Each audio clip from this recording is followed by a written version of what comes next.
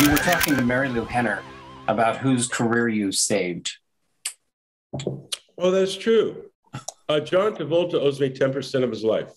Absolutely, 100%. When Happy Days was created, there were actually two pilots.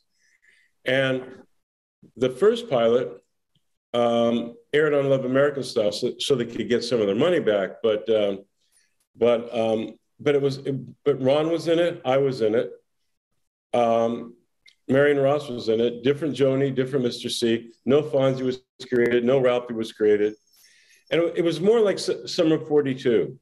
A beautifully written script by Gary Marshall, very soft.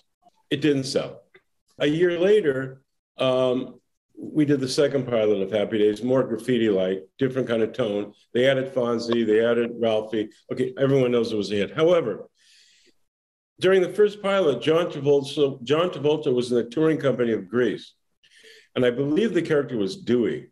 It's kind of a shy kind of character. I think he's the one, I think it was, what's that playing on the radio? Da, da, the 5/4 song. The magic changes. What? Those magic changes. Thanks for interrupting me, David. Thank you. I'll shut up now. Anyway,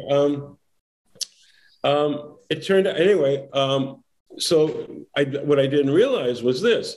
Years later, I mean, like decades later, Mary Lou Henner had I don't know if she had a podcast and I guested on her show, and she said, I don't know if you realize this, but you saved John Travolta's career. I go, why?